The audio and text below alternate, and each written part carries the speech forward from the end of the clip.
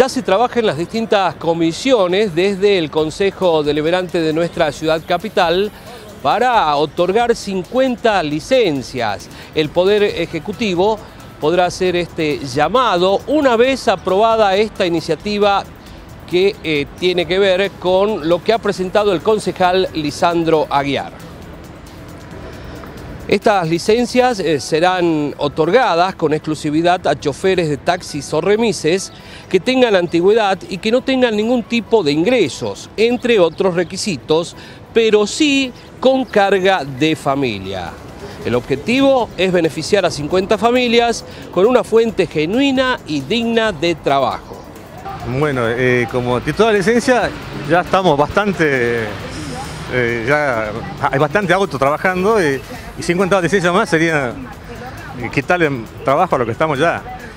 Aparte de los compartidos que les digo que es una cosa que el municipio tiene en mente eliminar el compartido, se van a venir a amarillo.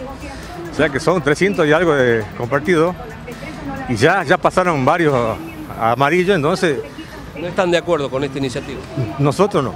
Me parece bien para los compañeros. Ya hay muchos taxistas que tienen muchísimos años trabajando y por ahí no tienen la posibilidad de tener su licencia. Yo en mi caso, bueno, la tengo, pero hay muchos compañeros que tienen más de 20 años de servicio y se están desempeñando como chofer auxiliar y pagando un alquiler. Así que no, me parece muy buena la iniciativa.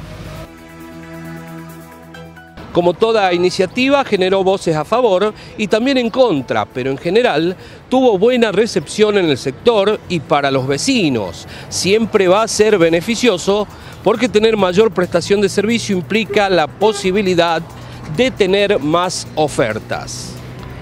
Si bien se fomenta utilizar el transporte público de pasajeros y desde el año 2001 no se otorgan licencias, la idea no es cambiar estas ordenanzas, es decir, que quedarán vigentes las licencias en vigencia más estas 50 que puedan sumarse. Bueno, me parece bien porque desde el año 2001 que no se entregan licencias. Entonces estamos viendo que ya era hora que el municipio las entregue, aparte muchas dadas de baja y bueno, se cubriría el cupo ese. ¿Hace cuánto que trabaja en el volante? 16 años.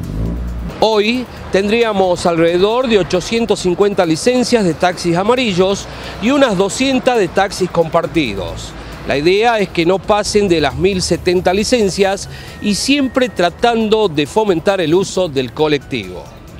Un tema que preocupa es la transferencia de las licencias porque hay un fraude a la ley, ya que no pueden ser de otra manera que gratuitas.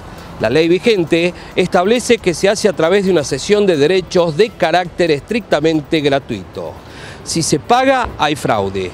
Y si se detecta el pago y hay pruebas, existe una sanción y puede llevarse hasta la caducidad de la licencia. Siguiendo este tema, hay un mercado negro que se está combatiendo e incluso se presentaría otro proyecto para impedir las cesiones o transferencias de licencias si no se presenta un expediente en el municipio y también para prohibir lo que se hace hoy a través de escribanos.